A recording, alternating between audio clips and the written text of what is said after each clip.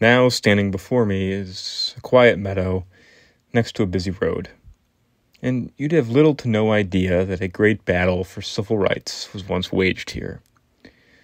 On April 6, 1964, 26-year-old Colorado native and Cleveland resident, Reverend Bruce Clunder, and some 100 protesters arrived here to protest the planned construction of a segregated school. Protesters and police would clash, and the following day the protesters would return, stronger and more numerous.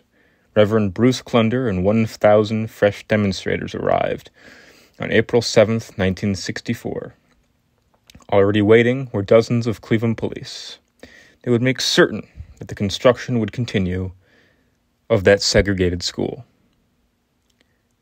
But during this and during the commotion, Reverend Clunder and others laid themselves down in the mud, using their bodies as a symbolic roadblock to prevent the army of bulldozers set upon them to lay the foundation of the school.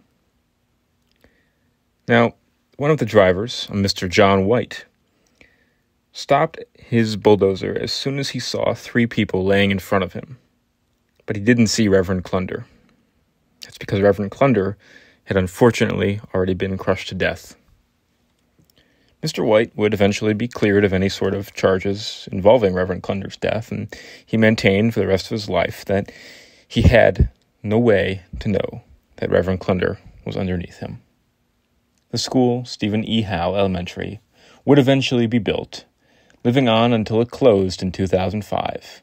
It was torn down in 2013, and it's quiet now. There's no new bulldozers, no tear gas, just an empty lot and a fading memory of a selfless act of sacrifice. I should also note, what also does remain is 3 little trees and a plaque. You'll see the name of Reverend Clunder on this plaque, as well as the name of a Chady Anderson, who was a little kindergartner who was killed by a stray bullet in this neighborhood in 1993. With those 2 tragedies, and before me, an overgrown meadow, may all of their memories be a blessing.